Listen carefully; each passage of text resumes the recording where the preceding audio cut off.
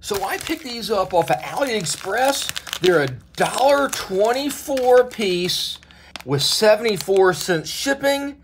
Tailspin, kind of generic packaging, but these are the 16-gram ones.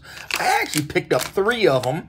These are actually really nice little lures. Nice kind of 3D mold. Reflective mirrored finish on it. Inlaid 3D eyes. It's actually got a really nice swivel. Hook, not too bad. I'd change the hook out after I probably use it a time or so. Get some nicer hooks on it. That's one of the most underrated lures out there.